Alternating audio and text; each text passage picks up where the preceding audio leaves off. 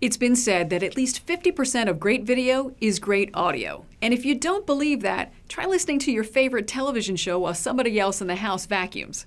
Hi, it's Whitney Hahn, and in today's Digital Bard University lesson, we're going to discuss the importance of great audio with a little help from my 11-year-old nephew. Last summer, my nephew and his friends decided they were going to make a movie over the course of the summer. And since he lives in Sharpsburg, Maryland, he's right smack dab in the middle of Antietam battlefields. So Steps of Fear was born. Very dramatic. He talked my sister into videotaping it, and after they captured all the footage in the field, they brought it back to Digital Bard for post-production, where a very patient Natasha Marshall, one of our summer editors, put it all together for them. Now, it was clear early on that even though the guys did a great job, they were going to need some help from music, sound effects, and other audio elements to make sure the story really flowed. So let me show you the scene as they shot it on Antietam battlefield, without any special effects, without any sound effects, without any music, just straight out of the camera. This is a present from Uncle Robert! Yeah! Let's get him! Get him! Let's get him, boys! Let's get the Yankee! Yeah! Let's take this Yankee!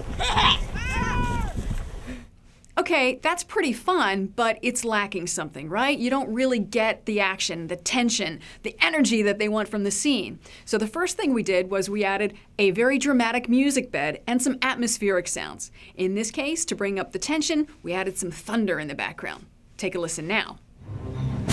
This is a present from Uncle Robert! Yeah! Let's get him! Get him! Let's get him, boys! Let's get the Yankee!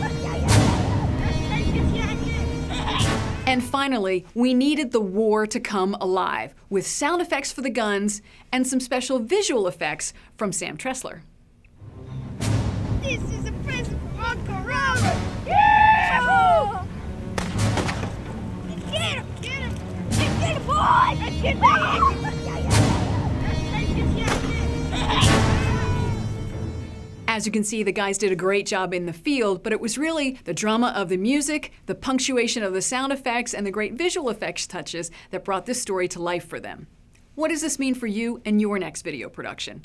Well, whether it's something fun you want to do with the kids over the course of the summer, or a video you're putting together for business, audio is still vitally important to how effective your storytelling is. So here are a few do's and don'ts. First of all, don't be too far away from your subject. The further the camera gets, the further the microphone gets from the subject, and it may be difficult to pick up dialogue. Another way to get around this, if you really need to be away from your subject, is to invest a little bit in an extra external microphone, which I highly recommend. Watch out for noisemakers in your environment. Traffic sounds, an air conditioning unit, fan humming, the chatty conversation that's happening in the kitchen. All of these things can really distract the viewer from what you're trying to say. And finally, don't be afraid to explore sound effects and music beds. If you check the Digital Bard resources page on our website, you'll find some links to some of the sound effects houses and royalty-free licensed music sources that we use and recommend. Make sure that you take care of audio in your next video production, and your audience will applaud your efforts.